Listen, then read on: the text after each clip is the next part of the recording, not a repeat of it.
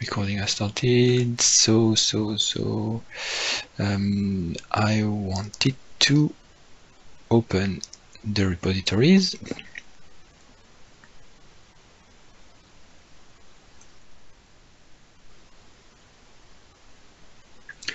Orchard 1.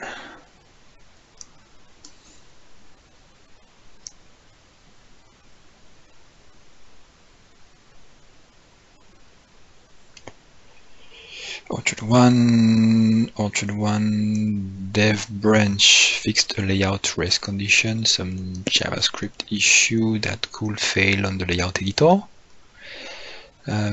From Paul Custens.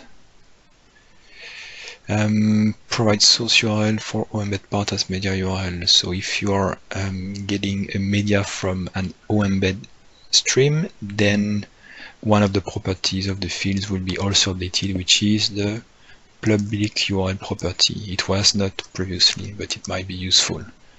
This is an information that might be available, so it's populated now. And on the 110x branch, use create route values for creation routes. I don't remember what it was fixing. Let me see if there is a message here. I think it's related to the admin.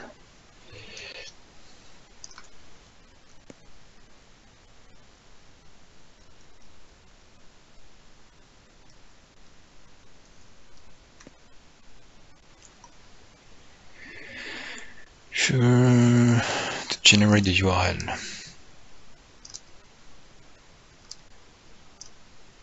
Okay.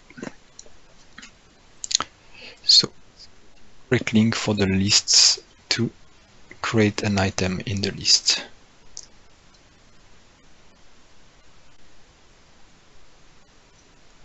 Using the metadata. Okay. That's it for Orchard 1. Orchard Core.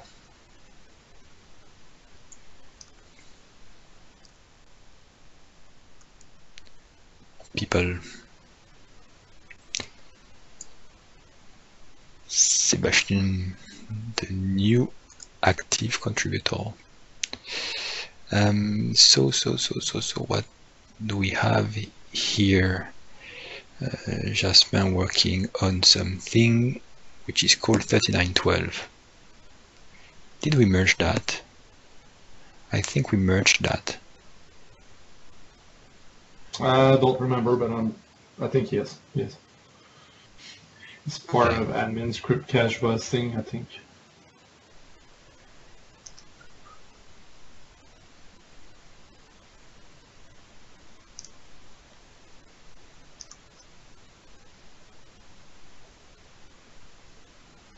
Boom. So yes, it was merged. Async branch from Jean-Thierry, adding more async stuff where it can be added. So what did we merge? On the dev branch, everything else is older. So this is the first one. Add permissions to localization and reverse proxy settings navigation. So more permissions for the things that can be behind the permission. Reverse proxy settings and localization.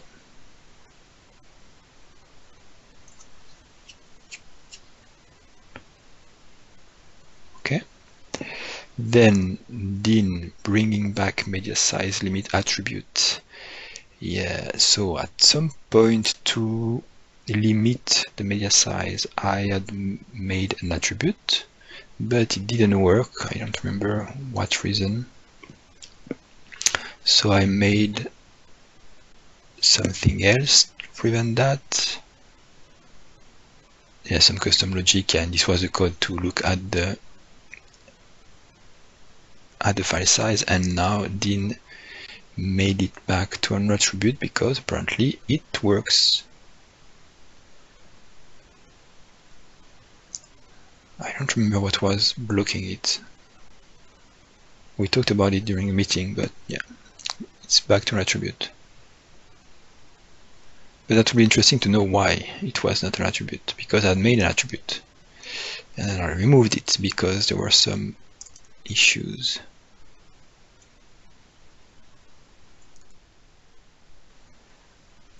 Dum, dum, dum, dum.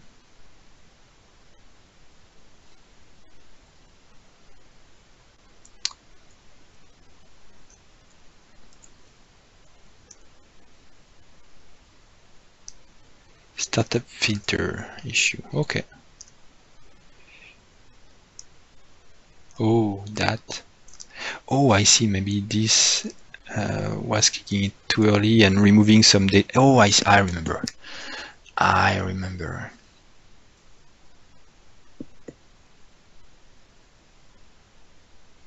So this needs a comment, because otherwise we'll look at the 1000 and we'll be like, why? Why do we need a value and why 1000? Just so that the filter attribute for the media limit reacts before this filter. Otherwise it will read, yes, I see.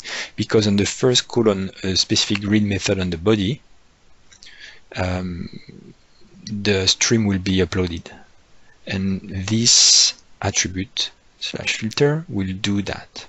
But this one too. So this will be too late when we check in this attribute. It will be already done by this filter. Okay, now I remember. So we need a comment there to remember next time I ask the question. GraphQL makes schema generation thread safe because multiple concurrent requests on GraphQL could generate the schema at the same time. So now it's thread safe, and yep, so it should not impact anyone. Reloads resource setting on update from Dean again, so that when you change the site settings, which one in particular? CDN, for instance, then it will be reloaded.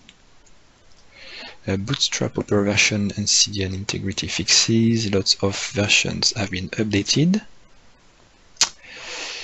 Script versions and also resource package versions, and also the CDN integrity hashes have been redefined. Good job. And I was thinking when I saw all these changes about the set happen version. True. I would think that if we have a version, set version, maybe a default will be to append it also to the URL, and a non-default will be to say don't append it to URL with an extra parameter on the set version. Because it doesn't make sense to call set append version if there is no set version, from what I saw in the code when I saw you changing that calls and sometimes also setting the version. So, which makes me think it could be true if we set the version, and if we set the version, we will say don't generate it if it's false, and then put it false as an argument here, which means we never had to call set append version if we do set version, but just false when we don't want it to be appended to the URL. Does it make sense? Antoine is back! Yeah.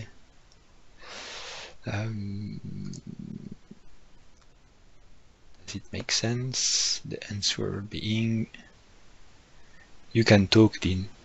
If you have a microphone, that will be easier. Unless you are shamed by your English accent. That'd be the Kiwi accent. Yeah, you should be ashamed about your English accent. I didn't understand anything. What did you say? Yeah, I think Jasmine's already made a commit to have a default site setting for the append version. Okay. Which would control that. The set version doesn't actually append anything to the URL. It's just use. Yeah, my suggestion was to make it by default. Then, if we have a version, then have the if we have a version, let's append it by default. Because I see that everywhere it's set append version true, right? Just one or two cases were false. Yeah, it is, but I think Jasmine has already made a commit to change that on the other one. The other one, there is another one. Okay, Pierre? There is, that is maybe just above that, the admin scripts. Let's see, thank you. So settings append version. Oh no, dude, and I merged the PR. And I think there is a new setting. Yes, I remember that. Thank you, Jasmine. Why didn't you say anything? Or maybe you didn't understand my question? No, it's just because that we removed the set append version. There's no okay. And the set version there is not really used at all for appending, like Dean says. But it could be an option, I mean. Yeah, it could be the false here. But that's okay. In this case, I'm fine with that. That's at least a good improvement. So now you just say set append version to false. That's in terms of API naming, it's weird to have a Boolean as a set, because there is a default for if it's a string, you define values or an integer or whatever. Okay, yeah, there are many values. Here there are only two values for a Boolean, and the default being false. So the only action you will be able to do on that will be to just say not set append version to Boolean, but like remove version or don't append version, and you don't have to say false. That's just some API. And expecting that you will not call, oh, but no, I said set append version, but do actually append the version. So, and in this case, the Boolean, yeah, just, that's okay, but just set version, yeah, set append version.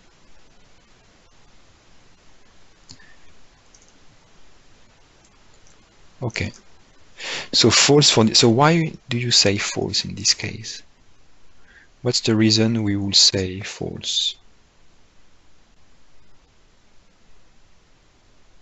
I think for those ones, they're only ever supplied by a CDN. Yeah. So if you set append version false, then it just stops the file version provider doing a lookup on a external URL. Okay. Even if the site setting is turned on. So I would have said that we only want to append the version if the URL doesn't already contain the version. In this case, so if I take the URL of the CDN, I have the version, but the local one, exactly, there is a version. There is no version, so we need to add it. And if I take this one, we don't have local one. So interesting. So we'll never try to append a version on that, or can never do that. So the append version will then only be used for the local URLs and not the CDN URLs? Correct. Isn't it? Yep. So, yep. Okay, so you assume that the CDN URL will always have the version inside. Well, we don't necessarily assume that, but that was just the pattern from the file version provider to never try to do absolute URLs.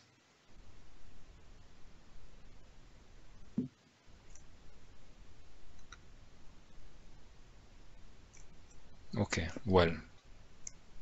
The only reason why we would want to cache bust URL that comes from a CDN is because we will change No, I agree that. That's why I'm saying if it's a CDN, we expect that the URL is unique per version. Yeah. Yeah. So we don't need to append the version, but. And we also put an integrity hash on it, so it won't load anyway. So then, there is only the CDN here, and you say set append version false. But even if I say true, it's only the CDN, so it won't change anything, right? It stops the file version provider having to know up.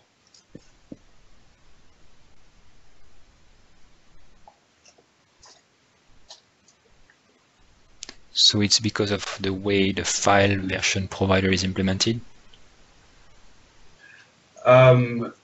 Yeah, there's a couple of checks in there that check for an absolute URL, and if it finds an absolute URL, then it can no op out. But if you set it here, then it doesn't need to even check because it knows not to. Yeah, so I would have expected that if there is only a CDN, then we don't need to set false, because it should not. Because if there is here, yeah, it's by default it's true, and we have a CDN and we have a local URL.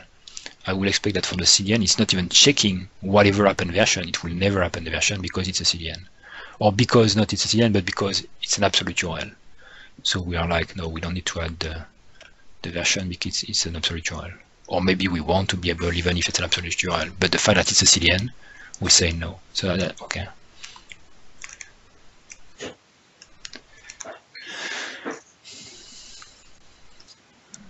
I'm just trying to understand why we have to call set happen version and if it's a good reason. In this case, I will think that we should never have to call set happen version, because even in this case it could be appended, but because it's a CDN only, then we'll never append it. But in this case we have both the CDN and the local one, and it should append it for the local one but not the CDN one, even if it's true by default. We could change something in the resource manager, probably the require settings to do that. Actually, that would work. And if we need to have a flag at the set URL level, like to say set URL and append version,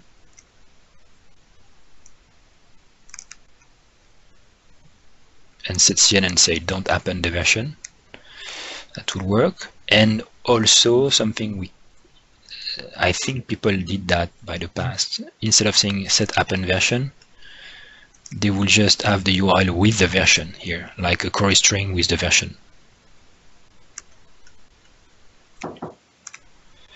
Okay. Yeah, I have to check how it's done later. So now there is a setting on the site settings,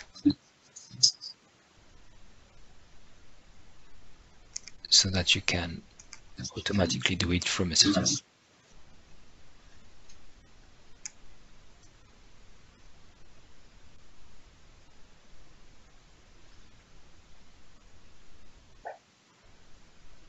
Also that if you found it somewhere, we don't do it anymore apparently. This is extracted from the localization on the left, and the right to left will automatically put it on the right. So last time Hishamco checked, we removed those dashes outside of the translation string, I think. Yeah, I think. Yeah. Okay. Maybe there's some missing there because I just copied. Yeah, I guess you copied, so yeah, we forgot some of them. Just for next time, when you find one, you will fix the one you found instead of copying it. Unpublished content should set modified date time, so that when we unpublish content item, then the modified UTC is changed. iShell configuration documentation to explain how to use the iShell configuration, so the configuration settings pertinent, where to get them from, and how to set them with all the conventions from the environment variables, from the config files, global config files, tenant-based config files, and everything. So brain dump from Jean Thierry by Dean. Change label to none based on the feedback from last week. A plural extension should work with null string localizer. There is a unit test that shows the issue. I think there is a unit test. This one. Yeah, I think Dean filed the issue. Plural extension should work with null string localizer. When there is when the localization module is not enabled, we are using the null string localizer. In this case, the pluralization was not working correctly. So now it's fixed. Show connection string hint for all data providers, so that when you're on the setup screen and you select different database providers, then the example string on the hint will match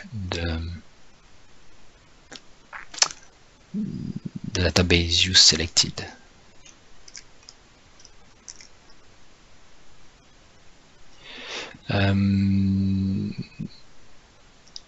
Integrity, Jean-Thierry made a PR about something, we'll see on Thursday.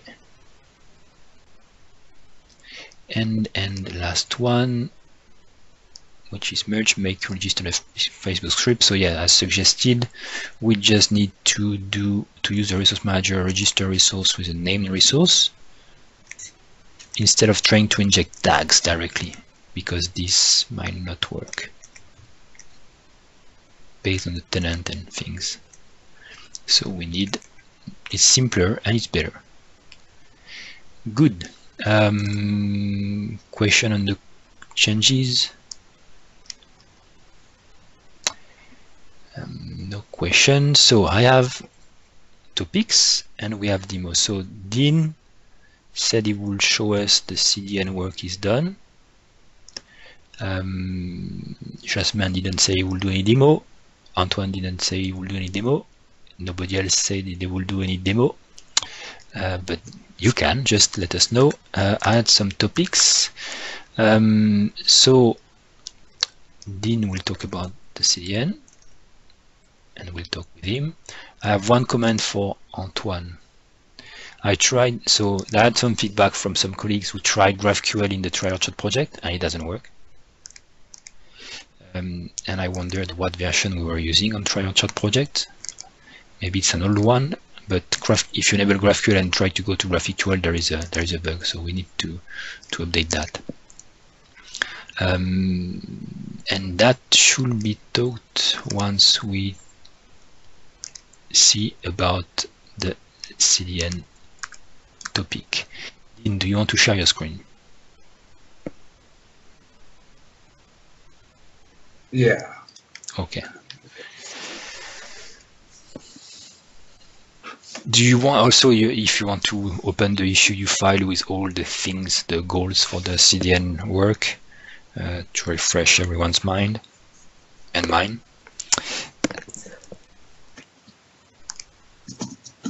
But mostly for everyone else than me, okay, because I remember everything we said. That was a while ago. Let me see if I can find it. I even tried to find something, and because I thought I had written something about it. But maybe we just talked about it during a meeting.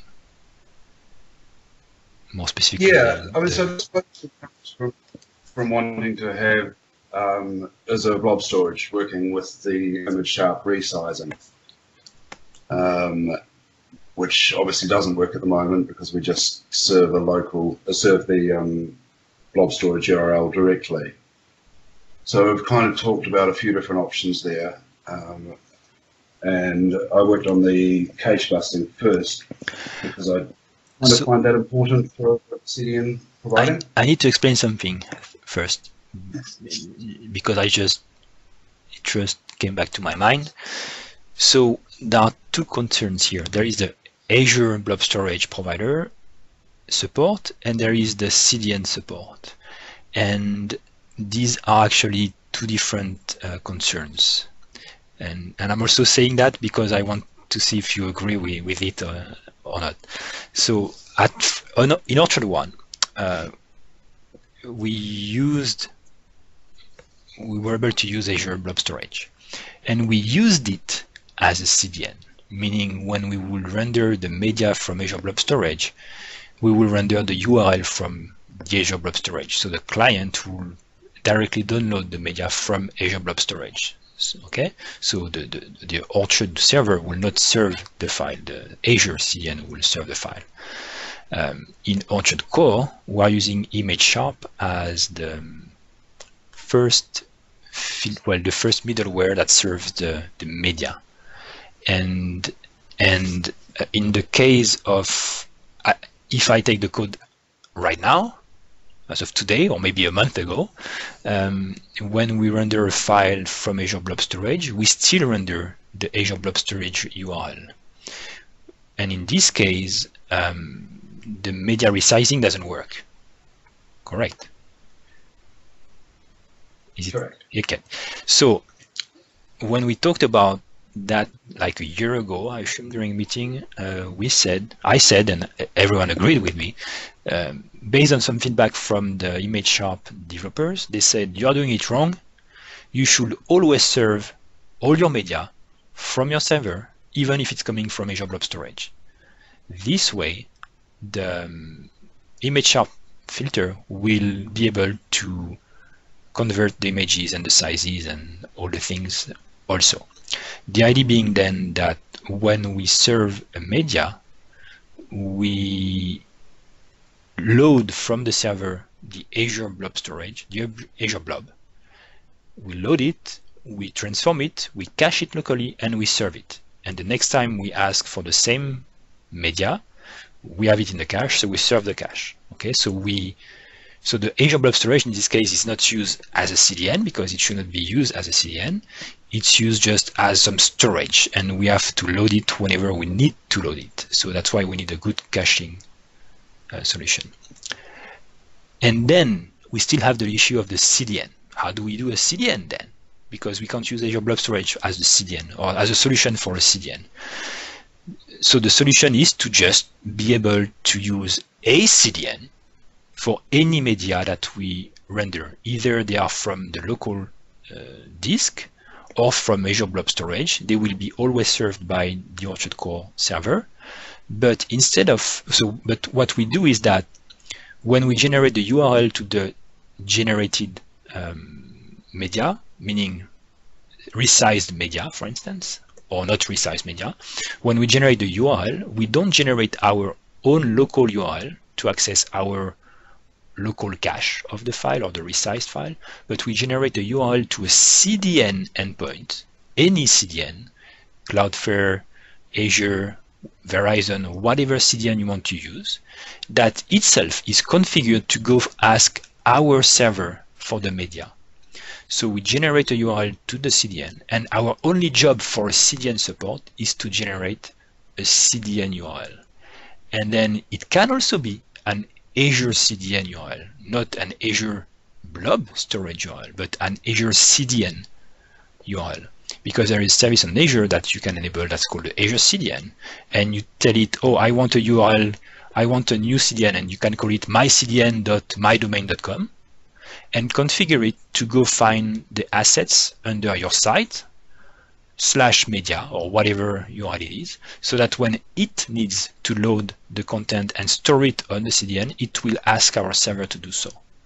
And it might be that the media comes from Azure Blob Storage, then is transformed and stored in a cache locally on our server, requested by the CDN, and then served by the CDN. Okay, that's the idea. And then with this CDN solution, we could work with any storage provider. So yeah, that's all I wanted to say. And do you agree with what I said? Yeah, that's exactly what we've been talking about, I think. Awesome. I think I even have somewhere I have a Azure CDN hanging around. And you have already done also a PR that we merged recently, which is the CDN for the resource manager. Right, the CDN support for the resource manager. And in the same way, today we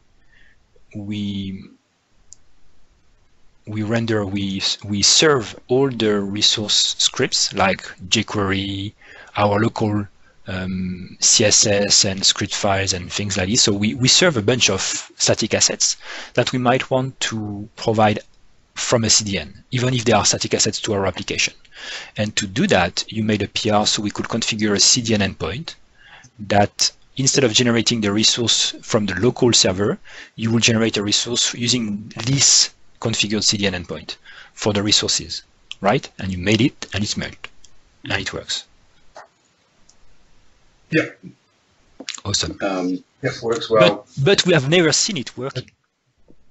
Well, very useful for if you're developing your own themes, that your static assets are being served there. Have I shown it working? I don't think I have. No. Nope. If you have something working, we can fake it, I suppose. Oh, generate the fake the URL, but it won't work. Something like that.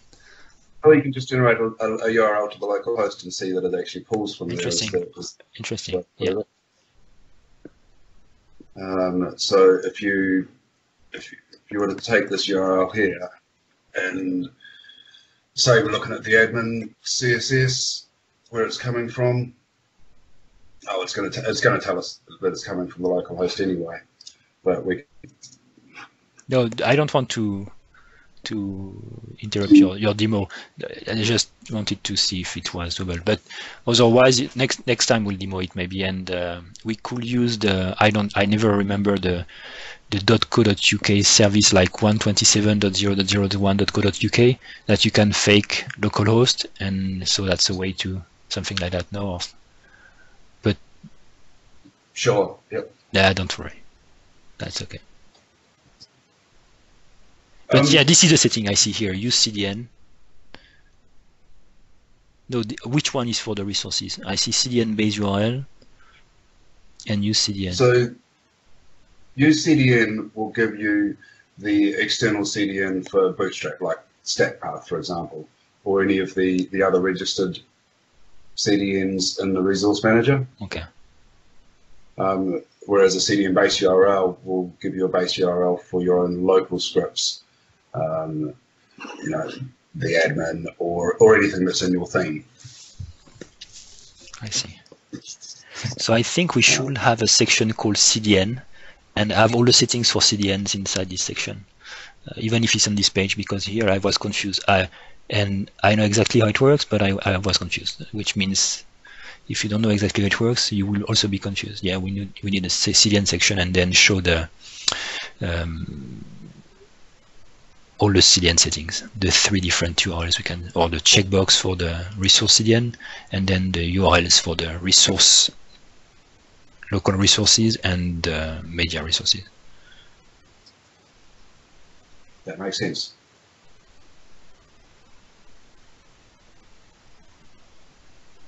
So in terms of CDNs and blob storage with ImageSharp, the CDN side of it is a reasonably simple thing to achieve. What I've got here is a couple of the standard agency themes. This one here is configured to use Azure Blob Storage, but with resizing. So the media is stored on the blob storage provider and then brought down to ImageSharp and served by. Can you increase the size of the font? You show me have a big resolution. Yeah, sorry. Can I zoom? No, it doesn't. It just zooms the site. Oh, Any better? Yeah, it's better. Thank you.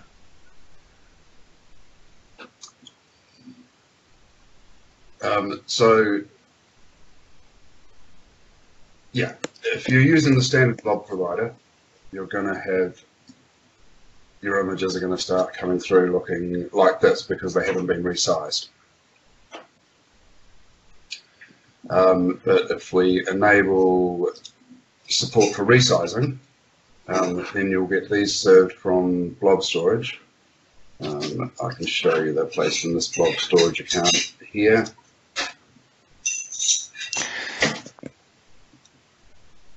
And they'll be caught by ImageSharp on the way through because the URL, if you look at the URL for them. How did you make the sizes not work? On this one? Sorry, this one? Because these images, they are part of the, yeah, they are part of the media, I see. But, okay.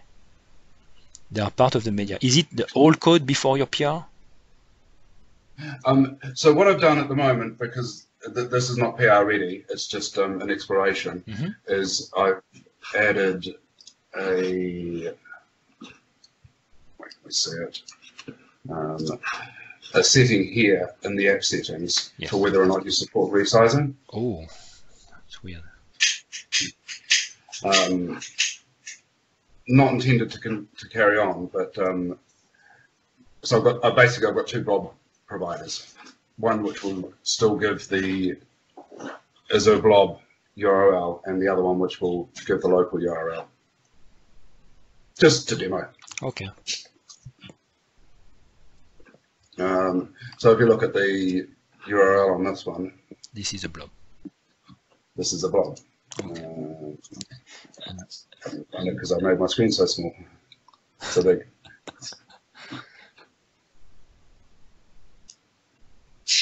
Yeah, so this is a direct blob URL, which we're used to seeing from Orchard One. Yes. Okay. Which is not good. No, but if we go back here, we can see somewhere in here Okay, local URL. that we have a local URL. The same local URL you would expect. It's got the base path of the tenant and then the media folder. But it's actually stored still in the Azure Blob Storage. It's just that when the request comes to Orchard with the local URL, it will download from the Blob Storage if it hasn't done it yet. Correct. Okay. So, I mean, I can clear the cache on So merge it. that site, for example. Yes. So I see it somewhere. How do you find it? Oh, you want to... Okay, what will happen? Oh, it will regenerate all the images so you can find. Yeah. It doesn't tell us where they are coming from, but we trust you that they are coming from the Blob Storage. You can see them. And I had Fiddler open because I was watching how many head requests it makes, because it's quite heavy.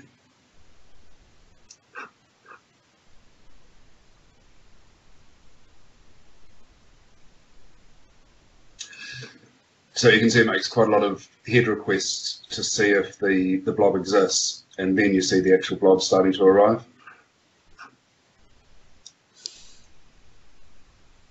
I think we missed that part because my screen got disconnected and I am recording, but I can see your Fiddler now.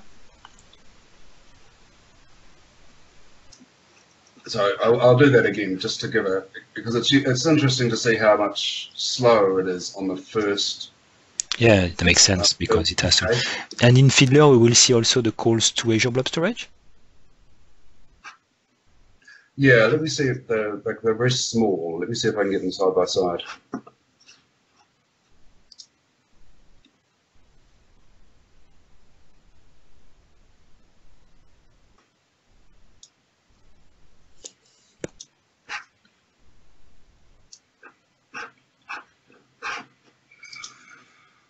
So if I refresh this now,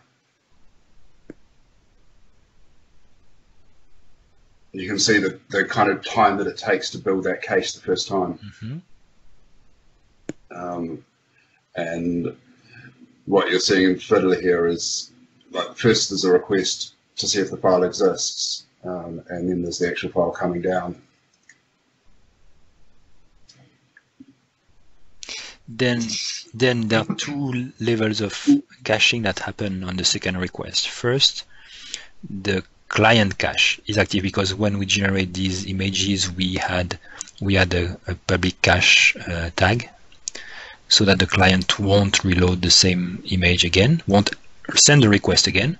And then even if we send the request, it's cached locally in the server, so we won't ask Azure again. We will just load the file locally. Correct. Default of 30 days, I think, on the client cache. Mm-hmm. But it's configurable, so that's good. But it's configurable. Plus, we can also add version support on it so that it will append a version hash. Mm-hmm. Which will mean that a client that comes to the site again where the image has changed, even if they're within that 30-day cache period, will still get in. Cache busting, good.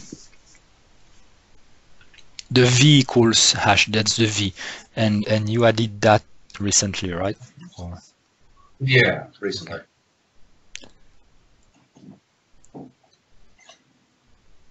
Yeah, Jasmine is complaining about the speed on Azure when you host it on Azure because it's slower and then it's slower. But that's okay. Yeah, so it's slower on the first time. Yeah. But that's the price of using blob storage. That makes sense.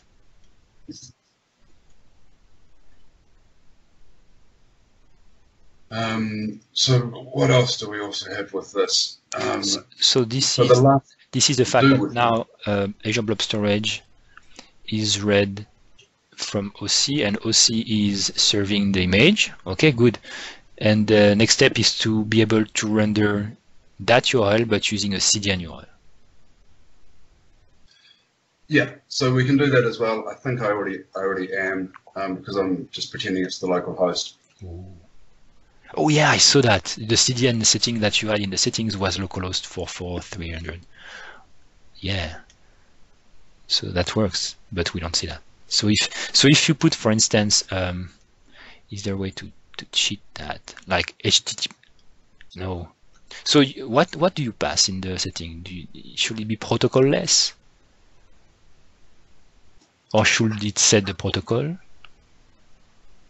Or can we set both? Like, can we set whatever we want, like / localhost : 44300, so that it will follow whatever protocol is requested from the client? Or if we want to force HTTPS, we can say HTTPS //. You see what I mean? Yes. Yeah, we can. Yeah, that's good. This way. And that's a choice you make on your CDN provider as to whether you support either or. Yeah, that's good. So we could tell people always use HTTPS, but if they want to use protocol-less or HTTP, they can. Interesting.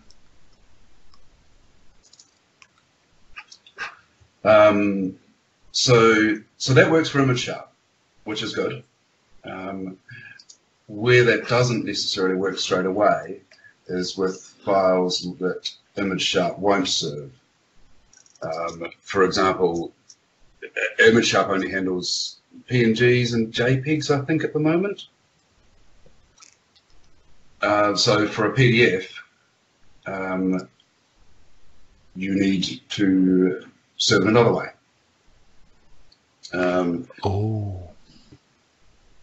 So I have this one here. So ImageSharp won't cache something that it cannot understand. No, it's a little bit of a thing. Because it just adds to the complication of it, I suppose. But I see, and right now we rely on the cache from ImageSharp to cache the Azure Blob Storage. So if you ask for a PDF, it won't be cached at all. No. So I have a little piece of middleware which will serve this one. It's very experimental.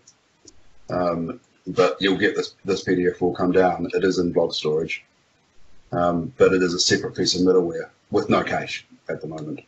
So it doesn't even work with ImageSharp? I mean, like, not at all?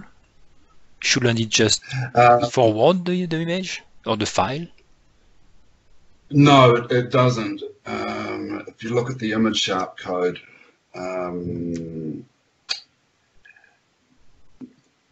order to be cached, it actually needs to load.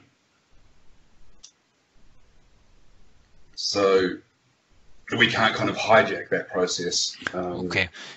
So would it make sense to have a caching middleware that works in front of the media, even if there is no ImageSharp, or like caching middleware, ImageSharp, and then the media storage, and not rely on the ImageSharp's caching storage to do that?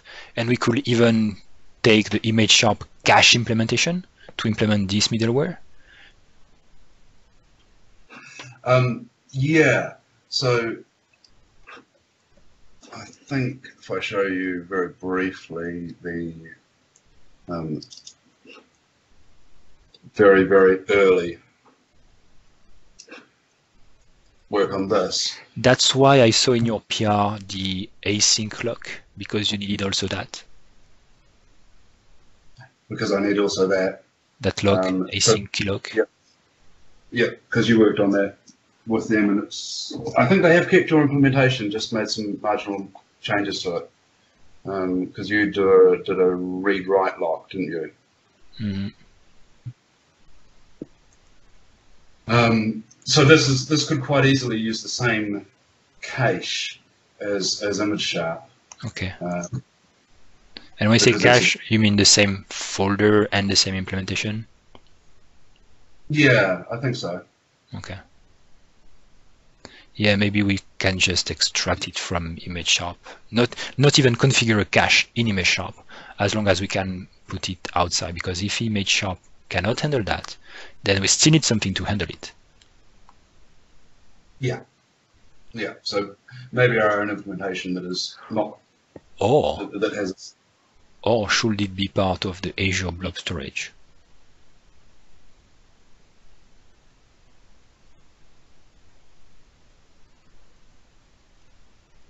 No, this is the same issue, because if I have a local PDF, that's fine. If I have a local PDF, so it's really just for blob storage that we want to cache the blobs.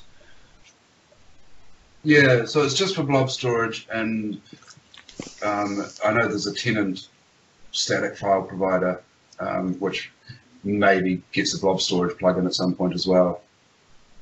So it's probably got some reuse somewhere, but really it's important for media and for the PDF. Yeah, makes sense. Okay.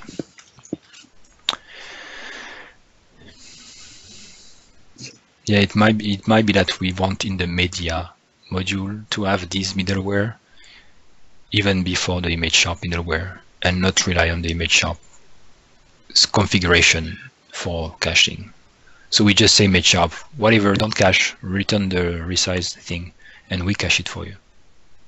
I have to check. There's probably some advantages to that, because what I see with ImageSharp is every request we make. So these images are cached. They're in the local cache of the server, and they're also cached on the browser. Mm-hmm. But if I clear the cache here on the browser, I've still got 20 odd requests to blob storage to check the file existence, just because of the way ImageSharp handles that. Yeah, I see. So there is some good opportunities to kind of cache that a heavier. Yeah, I will be okay with that if you want to look at it. Even if you point to the implementation of the cache from ImageSharp to reuse their cache, and then configure it to not use a cache, but to redo it before ImageSharp itself, that would be interesting. Yeah, and to use maybe its own memory cache for file existence. No, I will not do that. I don't think it's necessary, because usually testing if the file exists on the file system is fast enough, and I'm afraid that will add more issues than we are solving. It might be Sure, to have an option. File existence. Yeah, what do you say? Sorry, checking for files on blob storage is no, but if it's slightly heavier. Sure, but checking for file existence on the local file system, because checking for the local file existence of the cache itself. Of the cache, yes, I get you. Yeah. Yeah, because then you don't need to. So you check that before you go to blob storage to check to see if it exists there. Yeah, if there is a cached item there, then don't check on the blob storage if it's cached. Yeah. The only thing that could happen is that it has been removed from the blob storage and we still have the cache. So we are serving stuff that we might not want to be served. But that's a cache busting issue that's a separate issue, I think, that can be solved differently. We could have an option to say clear the cache, and then we could clear the local cache, because people will want that. For any time you have a cache, people want to be able to bust the cache completely, like clear the cache. So if we have our own providers, and we can expose this option. We could use a signal from like an iSignal from the media controller as files chain. Yes, and that's a parallel concern. So that's good, because it doesn't have to be done right away, and there can be many kind of implementations if necessary. So yeah, that's why I will not try to do a memory cache of the files that are local right now, because I'm not sure it's necessary. Just look at the file. Yeah. The cache, I mean, the cached file, yeah. Yeah, makes a lot of sense. Another issue with the memory cache is that it can grow indefinitely if you never set at least a time limit. When you add an entry, always set an absolute limit so that even if the item is never used, then it will be removed at some point. That's the trick for the memory cache. It doesn't require you to do that, and if you add an entry without any time limit, it will stay in memory forever. That could be, and then the cache might grow indefinitely.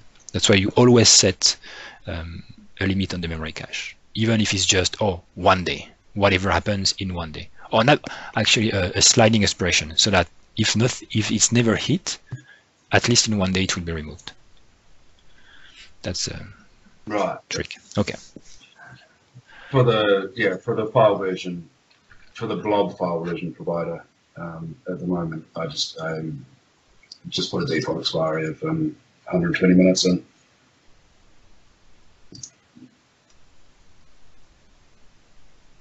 But this is for a file appending from the blob as well. Like version of cache busting. Yeah, reading the code, trying to understand what you're doing here. Add file version.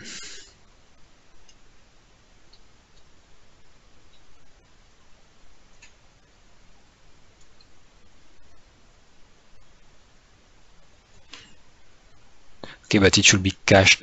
It should be part of the cached local cached file, no?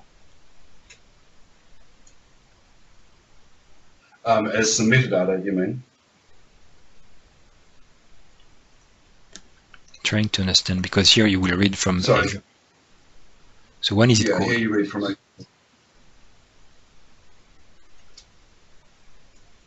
Sorry, say again. When is it called? The add file version to path.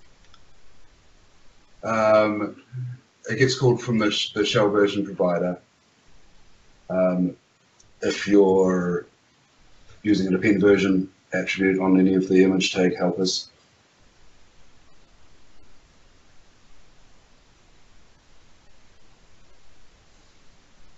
But if the image is from blob storage and is cached locally, why would you again go on the blob storage? Well, if you cache locally, you don't need to. But if you've, so it gets around that kind of problem of changing a file on blob storage and it not getting changed in the browser or on the local cache.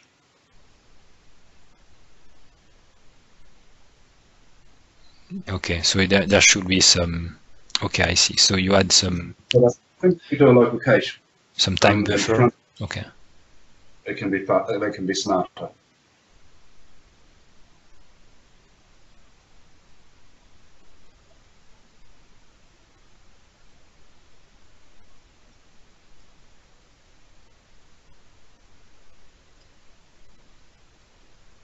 Yeah, maybe a good idea to add some. What's the name? What's the name? A delay that you can still serve an asset from the local cache to be quick, but then if it's in this delay, you serve it, but then you can also check on the server if the file is up to date or not, and if it's not up to date, then you delete the local item. You served it because it's what's the name? Daniel made it for the Orchard One cache. Graceful period. Yeah. So you will serve the file locally because you are still in the graceful period, but then you check on Azure Blob Storage if it has changed, and if it has changed, then okay, let's remove the local entry, even if we save it, because the next one we want it to be generated. That sounds. That's a graceful period, meaning it's like if you say 1 hour, you're like, okay, I generated an item and it will be valid for 1 hour, even if someone changed it on the server, but the next time someone asks for it, then I will know about it, and yeah. Something And check for a new version. Yeah, okay. And maybe that's why also ImageSharp always does a metadata check, even if the file is cached. Yeah, that's one of the reasons they have to do the file lookup, is because they need to do the metadata check. Yeah, so this metadata lookup needs to be time constrained, like do it only once an hour. So if you change the media on the blob storage, then the next refresh will be done in an hour, unless you burst the cache locally, and then it's the same issue with a CDN, because when you have a CDN, I mean, there is a time to refresh. So while the CDN hasn't refreshed the blob, then it will serve the old value. Yeah, so that's where it is useful to put the hash on the end of the file, because that will just break the CDN, because the CDN will say the query string has changed. But if you configure it correctly. I see. Yeah, but again, how do you know? Because you haven't read the file. Yeah, but you can handle that with a graceful period. Okay. Okay. About time. So, do you have anything else to show? No, that's good. But that's good. Thanks a lot, and thank you for your dedication on all these concerns and features that you're doing. Awesome work. Yep. Very good. So what's your next step? Do you want to look at externalizing the cache to be a global media cache and not just image sharp cache, so that we can also work with PDF files and everything, cache them if they come from Azure Blob Storage? Yeah, that's probably the biggest missing piece at the moment, is to get this middleware a little bit sorted out. But you know, as long as I know I'm on the right track here, and this is the design that we're looking for, then we're good. Yeah. Okay. And also remember the comment I made about the CDN settings. We should have a CDN section, and then the diverse CDN check and URLs, because we need a URL for the media, a URL for the resource, a checkbox for the resource, and also I thought about something, I don't know. So we serve, yes, there is the resource, and there is also the theme static files, all the static files. So we need three different CDN settings, right? The media one, the resource one, and the static files. Even though sometimes a resource can be from a module or static file, it can also be, or should it be the same thing? Trying to think. No, the resource manager regenerate. Okay, the resource manager generates a URL, so it needs a CDN setting. The media generates a URL, so it needs the CDN setting. And then when we point to a module static file directly with the / module name / file name, then we also need a CDN. But in this case, we need a helper. So we need a helper on what? How do we do that? Is it possible actually? Yeah, mostly when you point to a module, you point probably with one of the tag helpers. So tag helper will have an option to say append CDN or something like that, but maybe. Or maybe it should be automatic. Or maybe it should be automatic. We should find a way to detect that it's from a module. Then we should be able to append the module CDN path. Might be another. It's an alternate issue. Maybe we need to track. I'm not part of this, I think. Okay. But that would make sense. Like when we have a theme and we want to point to a theme asset, to be able to inject the CDN one optionally. Or always if we have a CDN, maybe always, because if you have modules with static assets and you want a CDN for that, you want a CDN for everything, you don't want a CDN just for one file. So in this case, the idea would be a global setting that if it's set, then whenever we render the URL for a modules asset, we render the URL with the CDN prefix. That would be the way to do that. So the tag helper will work because we could intercept that, and every URL will be, every tilde slash URL will be also appended with the CDN one. That will work. Okay. Awesome. Questions? Did I miss anything on the chat? Does anyone have questions, comments?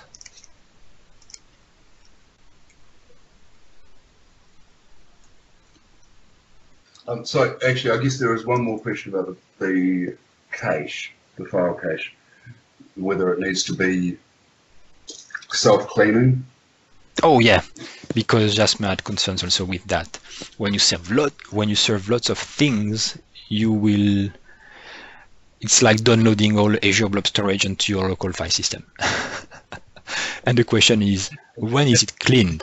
So if we have if we manage our own caching layer, this feature can also provide options to clean it, to bust it completely, or we could also provide features to have a quota.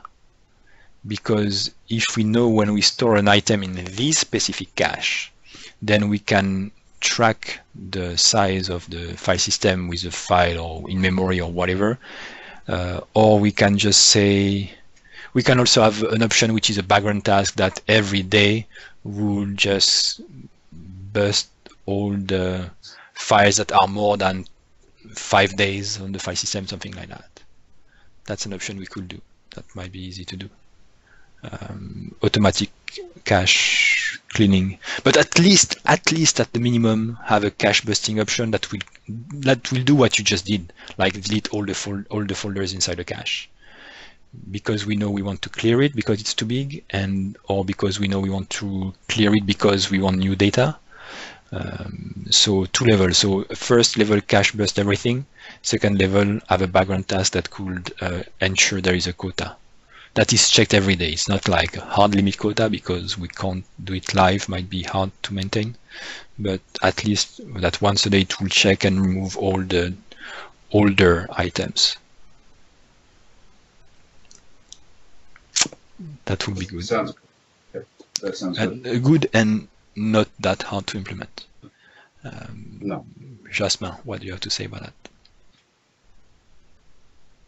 The only thing I see with that is that the fact that if I have my images on the blob storage and I'm caching those images back on my own website storage, then I'm getting duplicates of those images, and it takes a lot more space than what it should. But then in this, okay, what if we had an option that when you're on blob storage, is it Dean? I will mute you, Dean, in case you didn't. Oh, it's me. It's oh, it's just, sorry, I thought it was Dean. So what if we had an option that when we serve from blob storage and we have a CDN, then we don't need to cache the entries, because the next request from the client will be to the CDN, which is a cache. So it won't ask again for us for the image. So we don't need to cache it. Does it make sense to Jasmin and Dean? The way I was seeing this is normally I should have everything on my CDN because it's naturally cached. But Azure Blob Storage is not a CDN. No. Okay. Yeah, that's what I'm saying. So yeah. If you are using a CDN, which is cheap, even on Azure, if you configure the Azure CDN and you use Azure Blob Storage, because you did both of them, we could check the a setting that says we could disable the cache for the media, okay? Because we will serve the stream live from memory, from Azure Blob Storage, resized, served to the client. The client is the Azure CDN, which will cache it. So we don't need to store the cache locally on the file system in this case. Make sense? So we can disable the cache in this case. So it's yes, that I think that will work, right? You just disable the cache, because also it's a different feature for us that might be enabled by default, even if we have the Azure CDN and the Azure Blob Storage. But you could say, no, I want to disable, or disable the feature, or just do a setting to say don't cache, and this way it's not caching locally, so you will never have storage issue. Yeah, I think that can work. I think I have a PR in for the cache anyway, which I'll probably bring into this. Yeah, and this way, Jasmine, you can even test with caching, and you will see it's increasing your local disk, and that's fine for development time. But on prod, when your Azure CDN is enabled, then you just disable the cache, and then the Azure CDN will be the cache. So the first request will still be slow, but then the second request will be on the Azure CDN, which will be the cached, so it won't go to our server.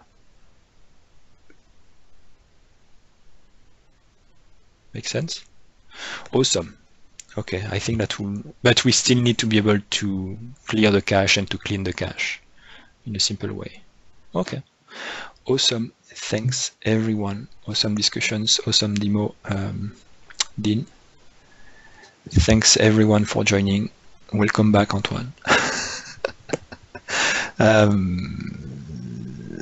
And so next meeting on Thursday for the triage for whoever wants to join, and next one next Tuesday. Thanks everyone. Bye bye.